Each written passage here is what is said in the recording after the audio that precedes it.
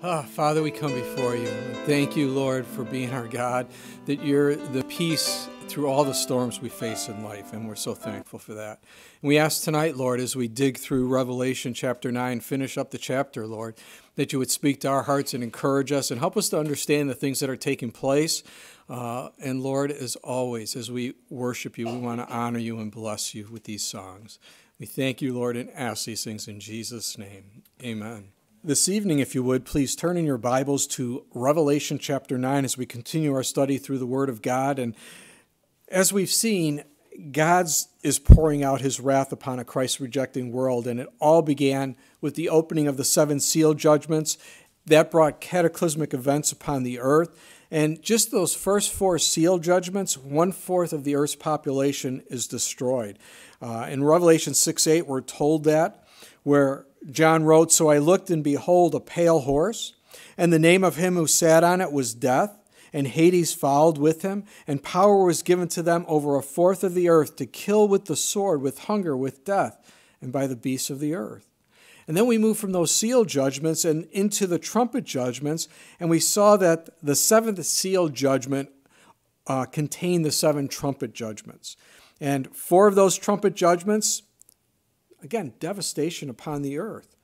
And before the 5th judgment or trumpet sounded, in Revelation 8:13, this is what we're told.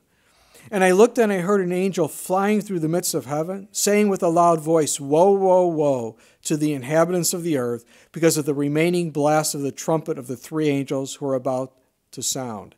In other words, as bad as those first 4 trumpet judgments were, you ain't seen nothing yet. It's going to get a lot worse, and we haven't even gotten to the bowl judgments yet. Now, last time in our study, we looked at the 5th trumpet judgment, the first woe, and we saw that Satan was given the keys to the bottomless pit, and he opened the door and unleashed all these demons who have been chained for this judgment, and they were unleashed upon mankind. And just to show you how bad it's going to be, in Revelation 9, verses 5 and 6, this is what we're told. "And they were not given authority to kill them," these demons, "but to torment them for 5 months. Their torment was like a torment of a scorpion when it strikes a man. In those days men will seek death and will not find it. They will desire to die, and death will flee from them." So the sting these demons put upon people is so intense, like a scorpion, that men are going to want to die, but death takes a holiday for 5 months. And then in Revelation 9:12, we're told 1 woe is past. Behold, still 2 more woes are coming after these things. So, if you thought these demons were scary from this bottomless pit, again, you ain't seen nothing yet, because it's going to get worse, much worse. And we'll see that as the judgment of God continues on from the trumpet judgments through the bowl judgments. Those bowl judgments have to be one right after another, because they're so devastating, no life could be around for any long period of time.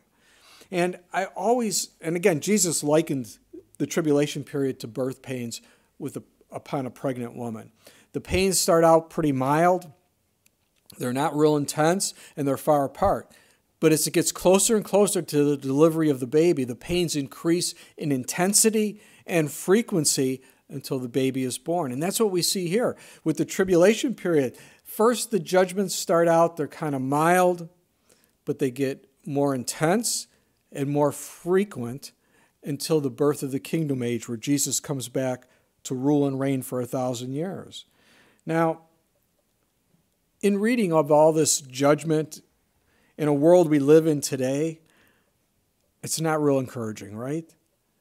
But keep in mind that for the kingdom age to come, God has to take out those who are going to reject him and would rather live apart from him in darkness. They refuse to go to the light, to Jesus. Let me just share this with you, and you'll see that there is light out there. I don't care how dark it is. I don't care how bleak things look. Even during these dark days we're living in, we need to understand where our focus is at. There was it was on the morning of Lincoln's death. There was 50,000 people gathered before the Exchange Building in New York. And you can imagine how the feelings were that day. A well-known man in an officer's uniform stepped to the front of the balcony. And in a voice that rang like a trumpet call, this is what he cried out. Fellow citizens, clouds and darkness are round about him. His pavilion is dark waters and thick clouds of the skies. Justice and judgment are the establishment of his throne. Mercy and truth go before his face. Fellow citizens, God reigns, and the government at Washington still lives. Wow, what an encouraging words. I mean, can you imagine if one of our leaders, something bad happened and one of our leaders said that? I doubt it today. That speaker was General James A. Garfield, and he was going to be a martyred president 16 years later.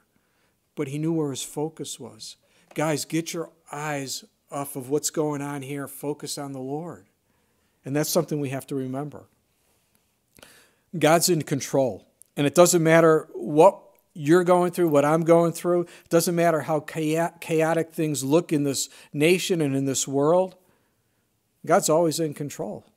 It's not like he takes a nap or goes on vacation. He's always in control. And we have to remember that, because once we understand that he's in control, it should bring comfort to our hearts and encourage us. Hey, God's allowing this for a reason. I may not understand why, and I usually don't, but I know I can trust him. And I'm going to rest in that fact. And I think for most of us, we understand that as we read the Bible and we see the things going on in the world, we know things are going to get worse and worse. Can there be a reprieve, a little revival? There always could be, but I think we're moving very quickly down that path towards the coming of the tribulation period, the establishment of a one-world government, a one-world religion, cashless society, and so on. I think it's going to happen in our lifetime. And so if we think this is bad now, you got to hold on to your hats, because it's going to get a lot worse as the darkness grows. But as dark as it may get out there, have you ever turned on a little light in a dark room and see how bright it is? That's us, guys. As dark as the world gets, they can't put our light out, because Jesus is with us. Never forget that. Keep your eyes focused upward and keep shining for Jesus, because guess what? He's coming back. And we look forward to that day. We await that glorious appearing of our great God and Savior, Jesus Christ. So with that as our introduction, let's begin reading in Revelation chapter 9, starting in verse 13. Let's see what the Lord has for us this evening as we study his word. And John wrote this. Then the sixth angel sounded, and I heard a voice from the four horns of the golden altar which is before God, saying to the sixth angel who had the trumpet, release the four angels who are bound at the great river Euphrates. Now, these are not the same angels we read about in Revelation chapter 7, holding back the winds of judgment from blowing across the land. Back in Revelation 7, those were holy angels. Here in Revelation chapter 9, I think these are fallen angels, demons. Now, some disagree with me on that, but look at the context. I think it points to demons. How can I be so sure? Holy angels are not bound, but they willingly serve the Lord. These fallen angels, demons, have been chained for this day or bound for this day of judgment. You know, we talked about the ones that are bound in the bottomless pit, and God allows Satan to go with the key and open that pit and release them. And so this judgment, I believe, is demonic in nature. And I think these are fallen angels, just like we saw with the fifth trumpet's judgment. Newell wrote this. He said, most of Satan's angels are yet free, being the principalities against which we wrestle, but some terrible offenders of high rank have been bound. Yeah. John, we're told in verse 13 here that John heard a voice from the four horns of the golden altar which is before God. Now again, whose voice is that? We're not sure. Some say it's the voice of God. It could be. I'm not going to be dogmatic about it. But we see this voice calls for the release of these four angels that have been kept for this specific judgment that's going to take place at a specific period of time. And again, remember back in Revelation 6 when we saw the tribulation saints that were martyred for their faith, and they're under the altar and they're asking God to intervene and deal with the injustices that have been done upon them to establish his kingdom on this earth. And then in Revelation 8:5, the censer filled with incense from this altar or the prayers of the saints is cast down to the earth in fiery judgment against the Christ-rejecting world. As we come to chapter 9, here comes the judgment from the altar of incense. God is answering the prayers of the saints. Now, we're also told of the location of this judgment, where it's coming from. It's around the area of the Euphrates River. And it begins, the Euphrates River around by Mount Ararat in Turkey, flows 1,700 miles before it empties into the Persian Gulf. And besides being the natural boundary separating the east from the west, it's also the boundary of land given to the nation of Israel in Genesis 15:18. And in Genesis 2:14, the Euphrates River flowed from the Garden of Eden. Is it a different area? Yeah, I think so, because the flood came. Everything changed. But the Middle East is the hub of where civilization came forth. Also, this is the area where we see the beginning of sin, of murder. After the flood, we see the Tower of Babel erected. Later became the city of Babylon, which was the fountainhead of idolatry and occultic practices. And look at what's going on there today. Militant Islam. Look at what they're doing. Look at the number of Christians that have been put to death for their faith because they left Islam and turned their life over to Jesus. And it's out of the same area around the Euphrates River that God sends forth his judgment, the second woe of the three woes that are coming to pass, the sixth trumpet judgment. Now, remember back with the fifth trumpet judgment in Revelation 9, this bottomless pit, a shaft you might say, from this bottomless pit went up to the surface of the earth so that as Satan opened that door, these demonic beings came forward. You think, well, where is the shaft located? Well, as I said last time, if it's bottomless, it's got to be in the center of the earth because there's no bottom when you're in the center. Everything is upward.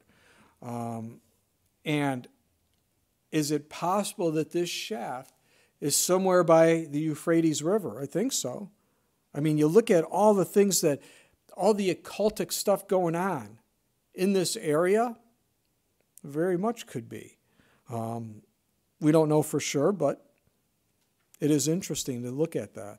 We know this judgment is coming from that area. And look at what verse 15 says.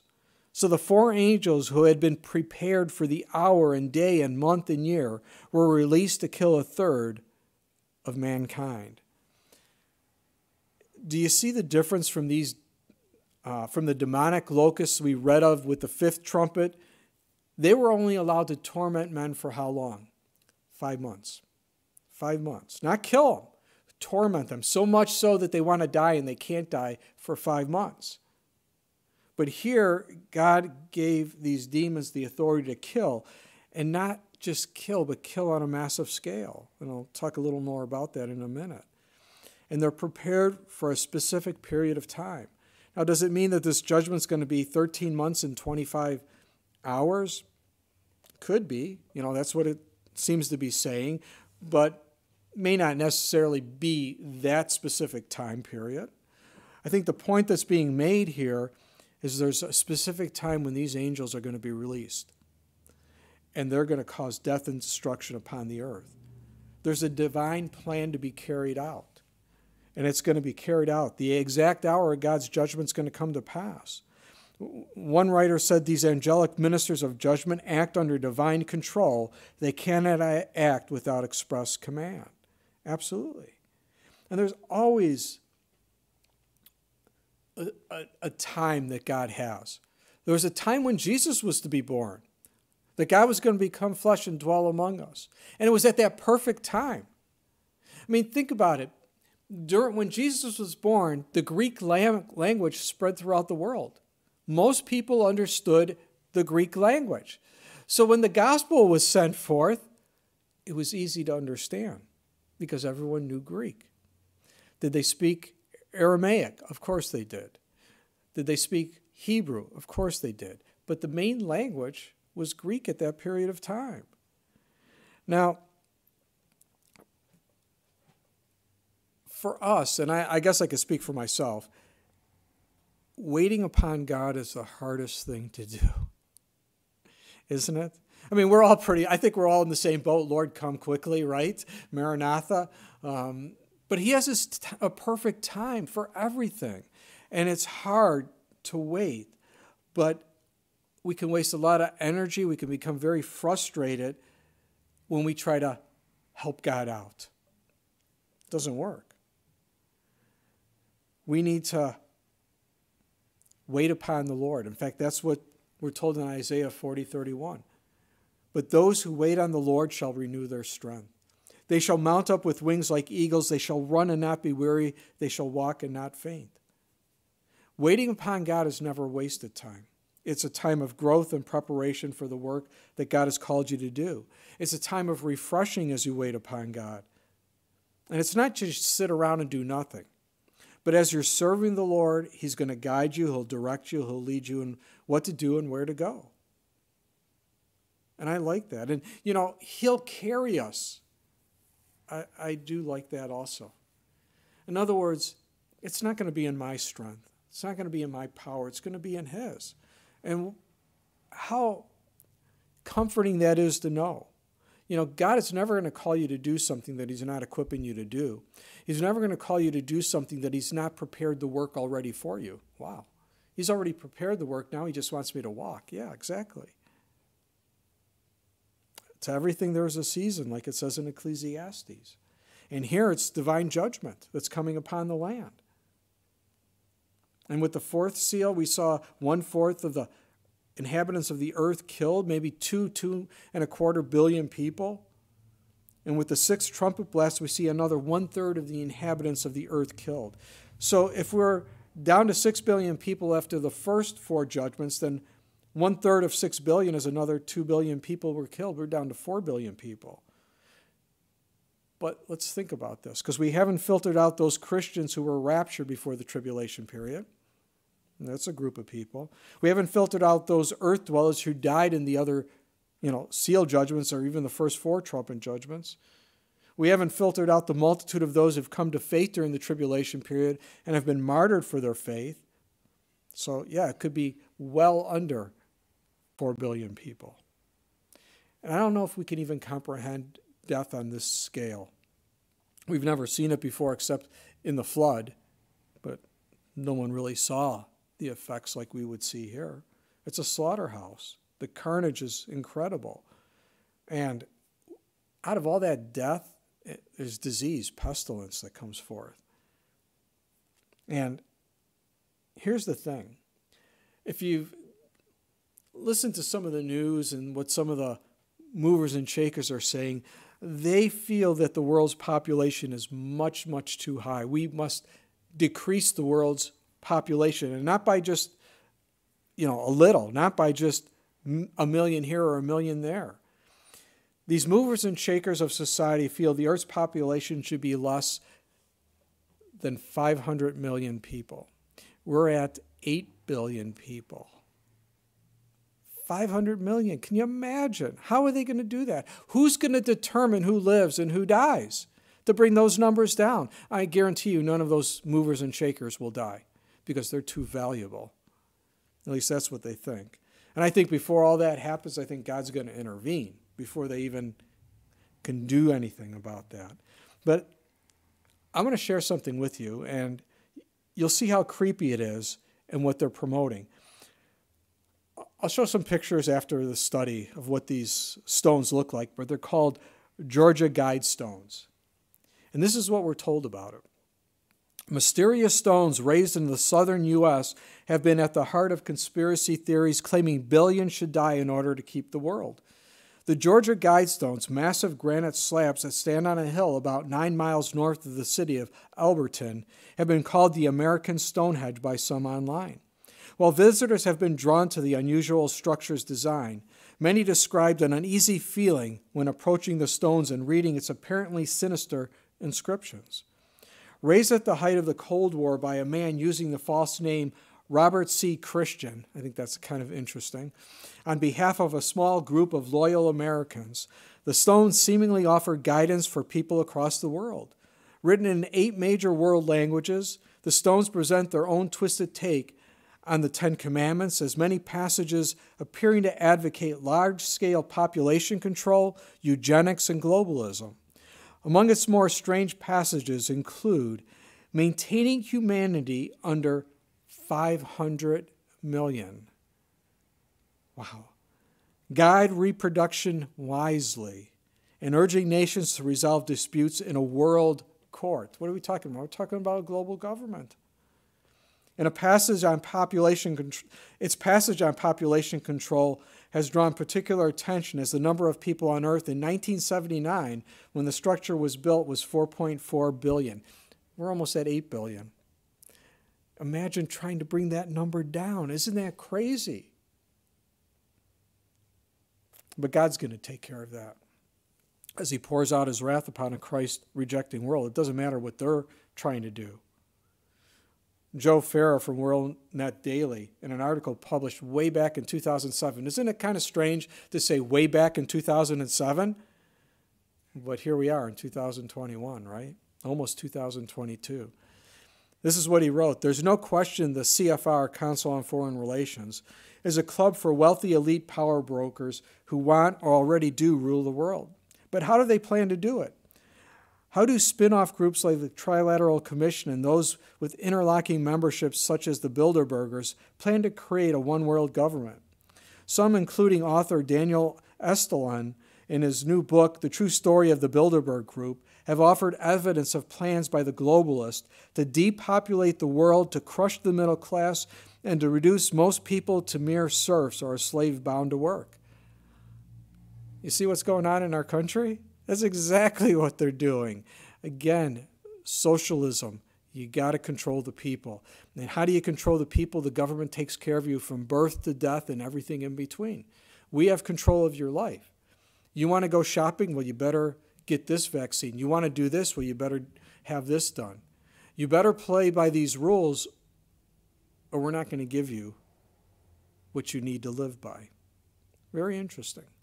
This is what we're moving towards. And all I can say is praise God, he's coming back. And Lord, give us the strength to be powerful witnesses in this day that is getting very dark. Well, look at verse 16.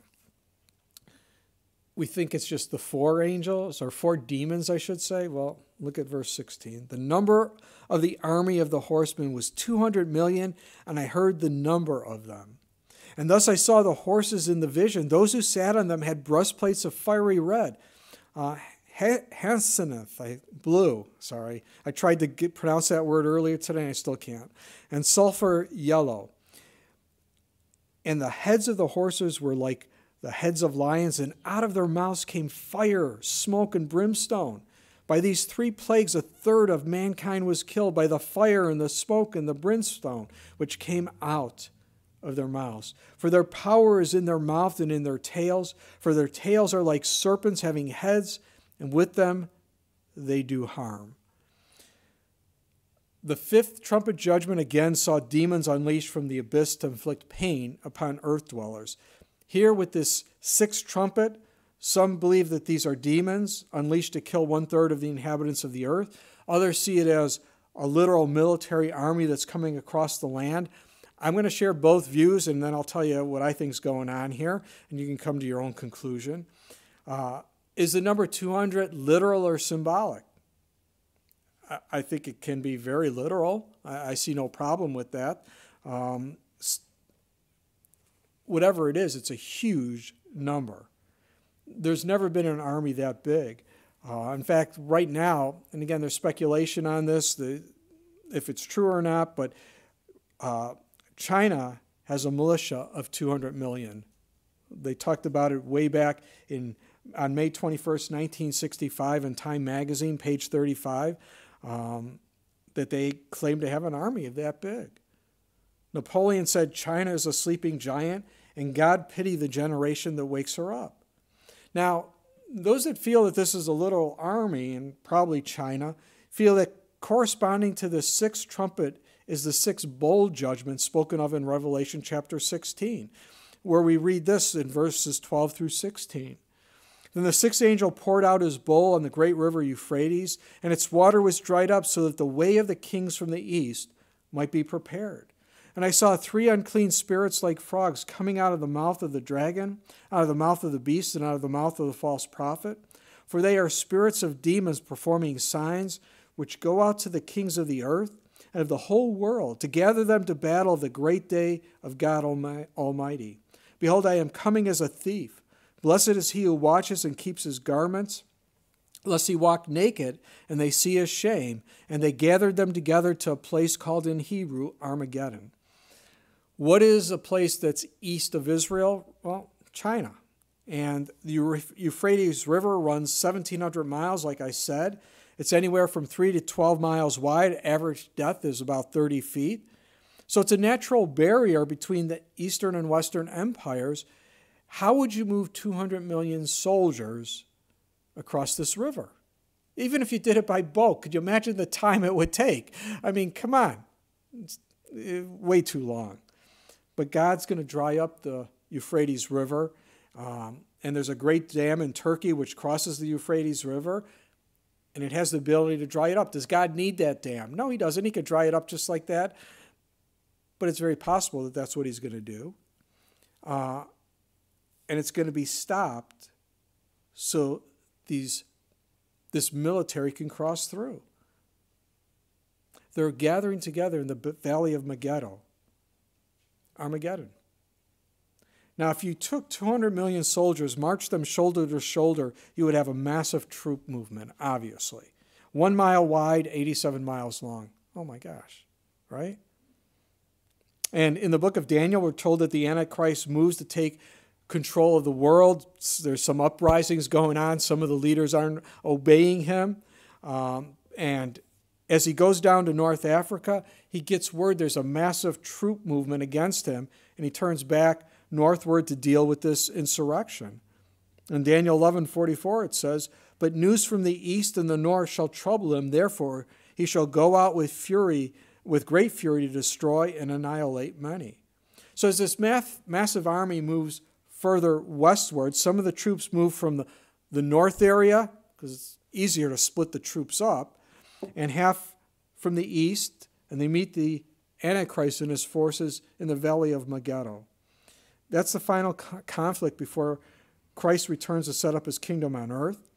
And I believe it's here that this army turns against Jerusalem, and they come down against the Jewish people, and God does battle with them here. Now, I think in Revelation 16, it's a literal army that's being spoken of. And I used to think that this here in Revelation 9 was a literal army. I tend to think that this is more demonic in nature. One of the reasons is they're going to kill 2 billion people. And it's pretty hard for an army to do that. Nuclear weapons, yeah, I guess so, but we don't see anything really mentioned of nuclear war in these passages or some massive explosions or anything. And I know that the description here in Revelation chapter 9, some see this, John in his day could only expound on what he knew. They didn't have weapons like we do today, and they see these as, helicopters and different things, tanks and things like that. Possibly. It's possible.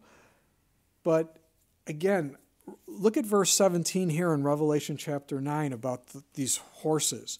And the heads of the horses were like heads of lions, and out of their mouth came fire, smoke, and brimstone. Have you ever seen a horse do that? Well, that's why some say, well, it's a tank. But John knew of horses. Those were military weapons in those days. So maybe he's describing a tank. Possibly. Again, sometimes I think we're trying to read too much into this book of Revelation, and we have to be careful. I kind of saw this as a physical army, but now I really see them as demons. David Guzik wrote, "But a human army this size has never been seen. The total size of all armies on both sides at the height of the Second World War was only 70 million.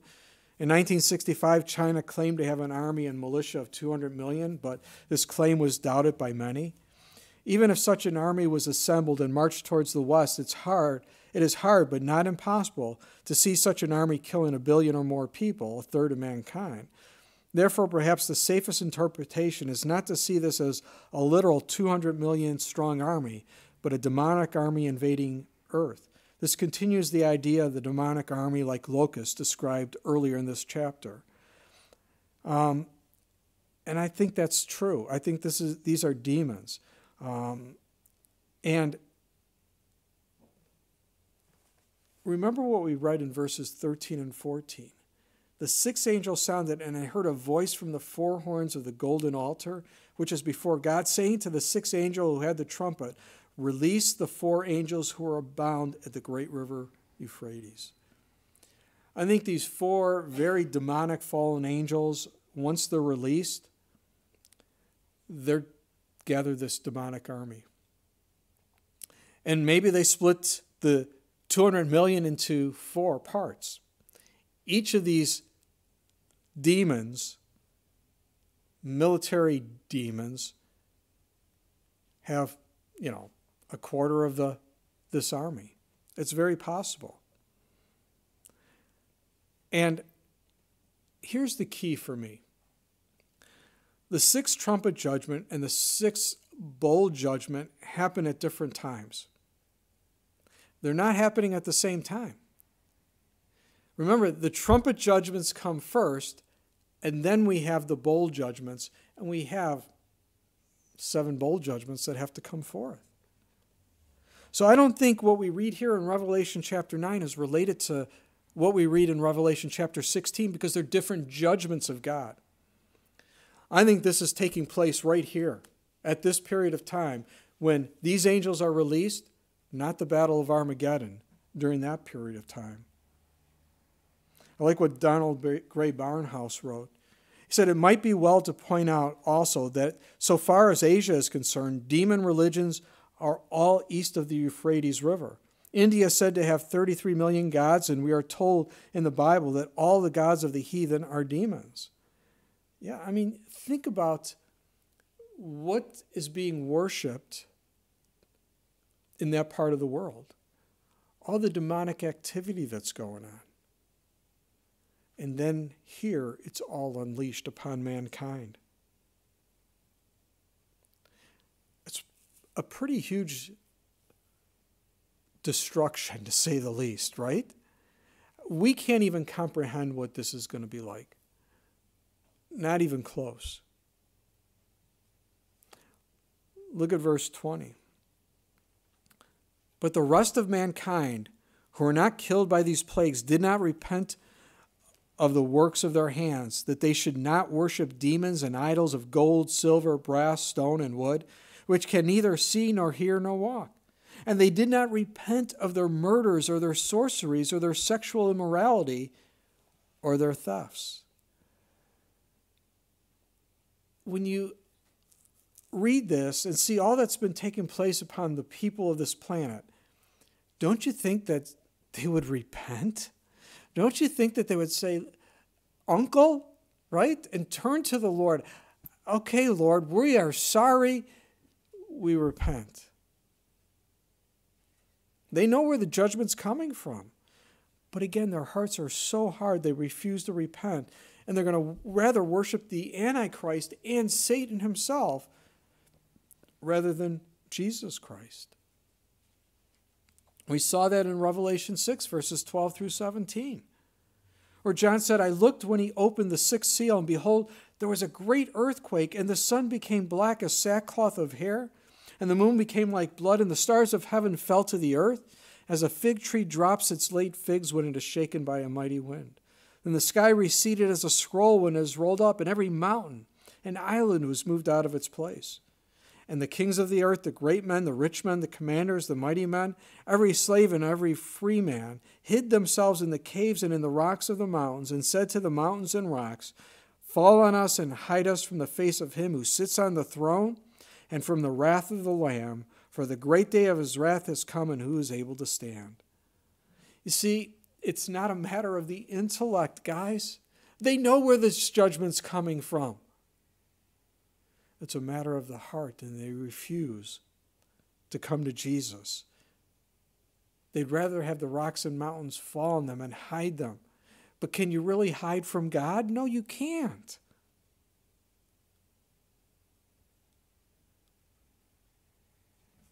And those who are rejecting the Lord, we see what's manifested in their lives. In these two verses, there's 5 things in which they refuse to repent of. And I think they cover the 2 tables of the law, that which dealt with man's relationship with God and that which dealt with man's relationship with his fellow man. In Revelation 9:20, we see that they're into idolatry, and that's nothing more than demon worship. The first table of the law, who are they worshiping? The Antichrist, right? And idolatry is a big part of the last day scenario. And it's, again, years ago I used to think that the world's going to get less and less religious. And I guess I just didn't read my Bible enough, because the world is getting more religious. I'm not saying they're coming to Jesus. What I'm saying is they're very spiritual, and they've opened themselves up to all kinds of demonic activity. And we see a lot of that today. You look at what some of these churches are getting into. I'll tell you, you want to freak yourself out, go watch some of this stuff with holy laughter and being drunk in the Spirit, and you go, this is demonic in nature. This is not of God. In fact, God condemns that kind of activity. In fact, I think it's in Isaiah, God says, I'm going to make you drunk, but not with wine. That's exactly what drunk in the Spirit is. They're so drunk that they have to have designated drivers. Are you kidding me? That's not what the Bible says. I watched one segment, and I think it was Kenneth Hagin. He was up on stage, packed out house. I mean, they're pack them out. And he's slaying people in the Spirit, and they're falling over in their chairs. And then he's drunk in the Spirit, and people are drunk, and they can hardly stand up. And he had to get his bodyguards who are around him to help him to get to his chair, because he's so drunk he can't even walk anymore. And he sits down, and he's so drunk that he looks at his watch to see what time it is. I thought, you creep, you. You're a liar. You're a deceiver. And you're deceiving these people. Do you see how demonic this stuff can be? Even in the church. Well, how do we know if it's of God or not? Is it in the Word of God? Where do you see drunk in the Spirit? Where do you see holy laughter? Where do you see being glued to the floor where you can't remove yourself? You'll never find it. And for most people, it's a show. They just act. They pretend. So idolatry, yeah. People are into all that kind of stuff. And I think the big thing for the last days, I wasn't really going to get into this, but is the lie. What's the lie? The lie is from the Garden of Eden, when Satan said to Eve, you shall not die. There's no judgment of God. And if you eat of this fruit, you will be like what? God. There it is. And look at the push today. New Agers have been saying this for years. We're God, we just don't remember. We have to remember we're God. Well, you know, I am forgetful. I forget where I put my keys. But if you forget that you're God, you got a serious problem, right? We're not. But this is part of the lie. And we see it in the church. You look at these health, wealth, and prosperity teachers. They will say we're little gods. Dogs have puppies, cats have kittens, and God has little gods. It's a lie of the devil. God says, I will have no other gods before me. There is one God, yes, manifested in 3 distinct persons, God the Father, God the Son, and God the Holy Spirit. But there is only one God, and it's not me, it's not you. We got to remember that. And isn't it amazing what people worship today? I remember it was years ago, I think it was up in Green Bay or somewhere, that the saint for lost things was stolen. Well, where do you go now? The God who finds lost things was stolen. Who are you going to go to?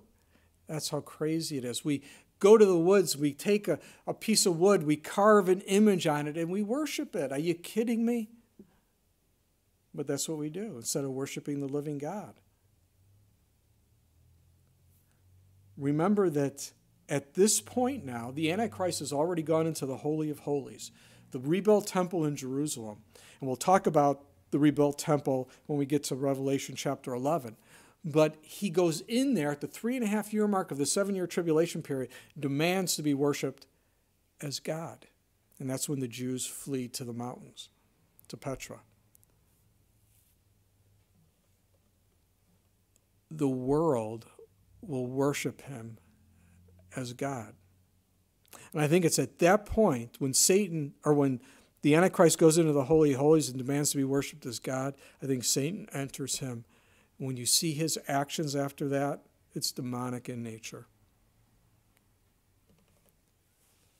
Henry Morris wrote this. He said, "For many years prior to Christ's return for his saints, there will have been a revival of occultism, astrology, spiritism, and kindred doctrines of demons, even in Western cultures, preparing the minds of men everywhere for a worldwide return to pagan idolatry in the final days of the cosmic rebellion." Absolutely. I showed you before that there's Christian witches out there. You think, are we that biblically illiterate that we know that we agree and say, yeah, she must be a Christian witch? Are you kidding me? But that's how far we have come. We have Bethel Church using tarot cards, but they're Christian tarot cards.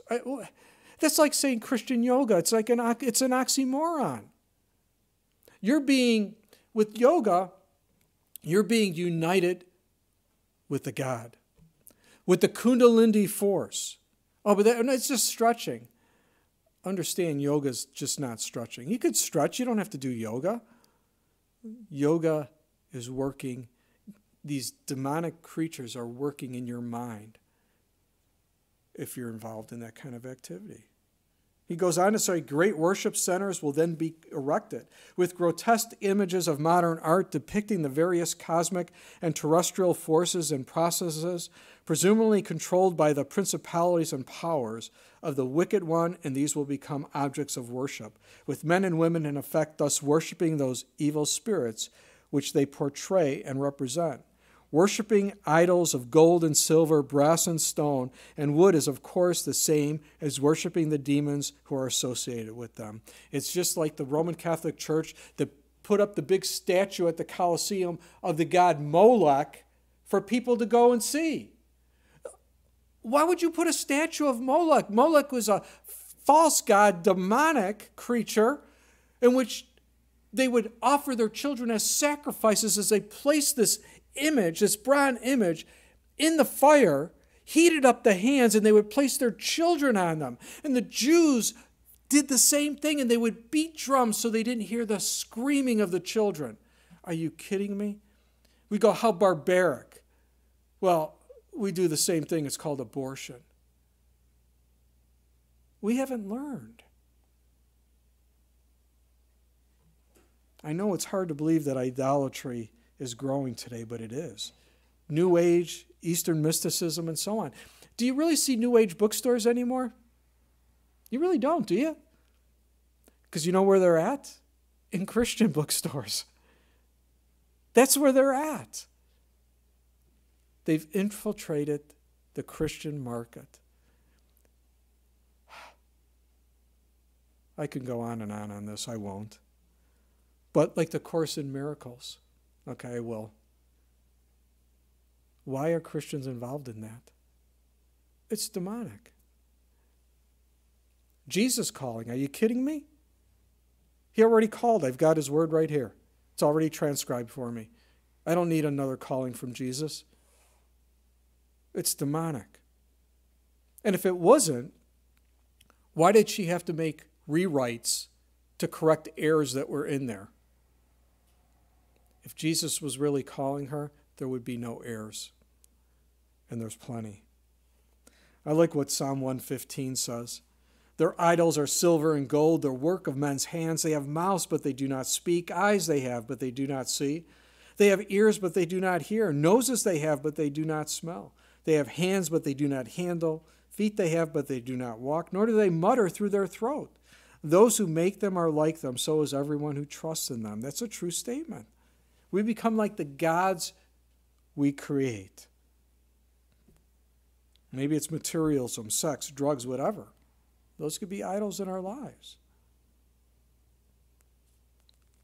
And why are people so prone to get involved in these things? I think the main reason is there's a God-shaped void in their heart that they are trying to fill apart from God, and it will never be filled.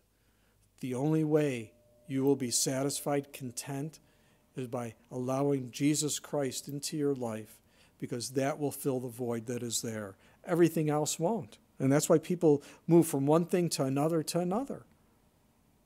And whatever God you serve, you will become like them.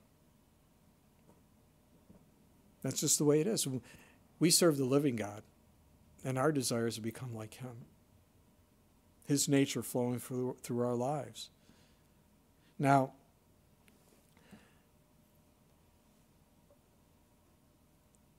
I like that our God is not dead. I know some people like to say he is. He's not. The tomb's empty.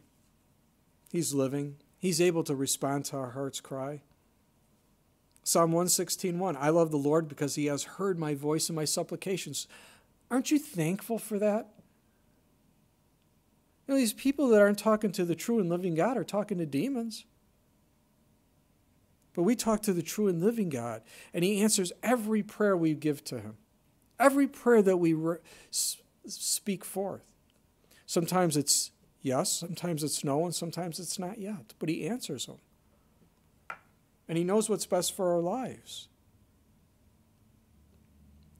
Again, here in Revelation 9, verse 21, John speaks of murders, mind-altering drugs, fornication, stealing. The second table of the law. And if your relationship with God is askew, if it's off, then your relationship with everyone else will be off. That's just the way it is. They don't have the Spirit of God to guide them down the right path. And so the things that are manifested in their lives, they don't bother them anymore. Their conscience becomes seared with a hot iron. So those feelings that something that you're doing is wrong go away, because God has built in us a conscience. We know what's right and wrong, but we can sear it and keep doing the wrong thing over and over and over again, and then we lose the feeling. We see lawlessness growing, don't we? Have you ever thought that you would see all the violence, destruction, burning of buildings, all that stuff, and the news media and the politicians praise it? Have you ever thought that you would see something like that? But that's the mindset. Why do we see churches joining Black Lives Matter and Antifa? I don't understand that.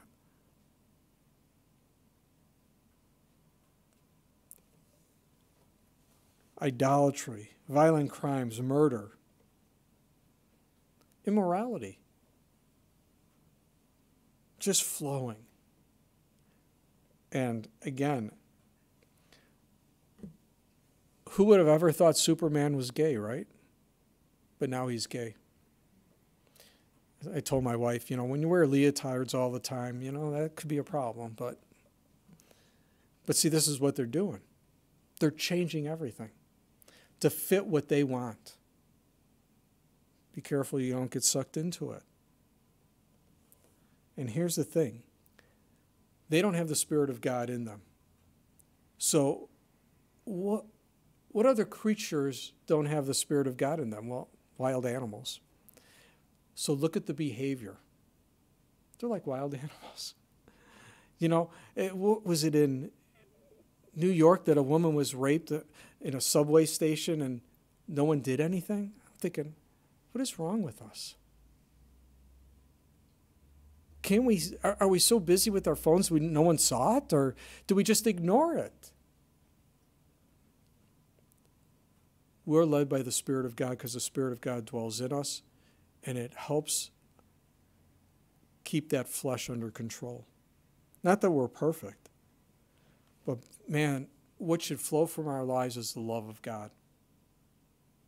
You see, I think in Galatians 5, when it's talking about the fruit of the Spirit, I think love is the fruit of the Spirit. It's singular, fruit of the Spirit. What's manifested out of that love, that agape love? Joy, peace, long-suffering, kindness, goodness, faithfulness, gentleness, self-control. Walk in the Spirit, you will not fulfill the lusts of the flesh. What are you feeding your spiritual life with? The things of God or the things of this world? Whatever you feed is what's going to be manifested in your life. One writer said, one of the clearest proofs of the depravity of man is his implacable hatred of the only solution to his greatest problem. Yeah. What's the only solution? Jesus. But they refuse to repent.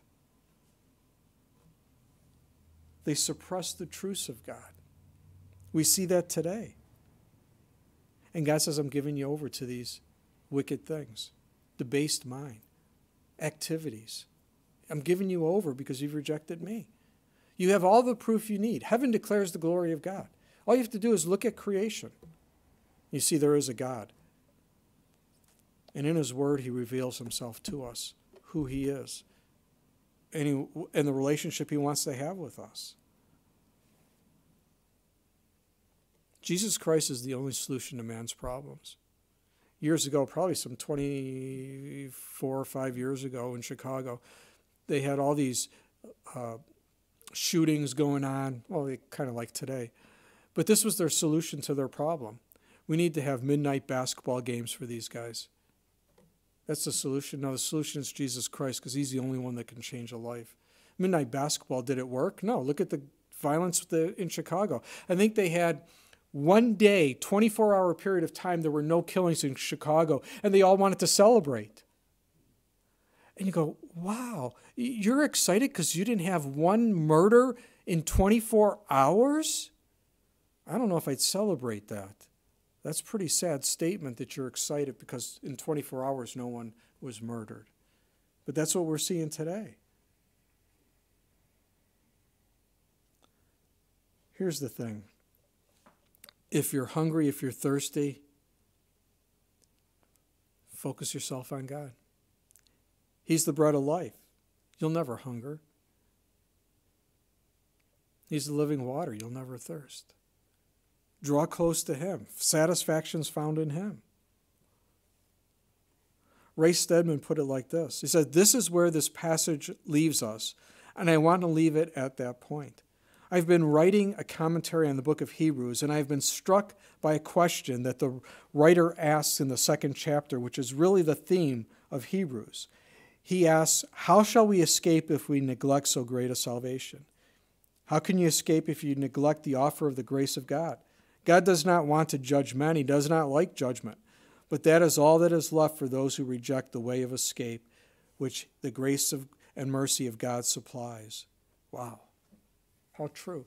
You know, people have a really wrong picture of God. They think he's so judgmental and hateful and angry. And no, he's not. He's a loving God. If we truly knew everything that is going on in this world, everything, like God does, I think we would have smote everyone. But God is patient. He's long-suffering. He's very gracious and merciful, and he's giving people an opportunity to repent and get right. But if they don't want to, judgment will come. You won't escape the judgment of God. Today is the day of salvation. It's not time to pass it up. And I realize, as we've been going through these judgments, it's pretty heavy material, right? But we're going to get a little break in Revelation chapters 10 and 11 before the seventh trumpet judgment. And then, we do get a little break in 12 and 13 and 14 again. Before we get to 15, chapter 15 deals with kind of a preparation for the bowl judgments.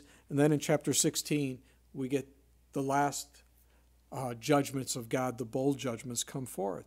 But what John is going to do over the next pretty much several chapters is fill in the details again, before we get to the seventh trumpet judgment and then to the bowl judgments after that, a little breather. And I'll leave you with this. In Jeremiah 29:11, this is what the Lord says. For I know the thoughts that I think toward you, says the Lord, thoughts of peace and not of evil, to give you a future and a hope. May we remember that? You know, we look at all the things that are going on and we think, God, where are you? What's going on? I don't understand this. How could this be happening? I know the thoughts I think towards you, says the Lord, thoughts of peace and not of evil. God wants to give us a future and a hope. The question, I guess, has to be, where is your future and hope? Is it in this government?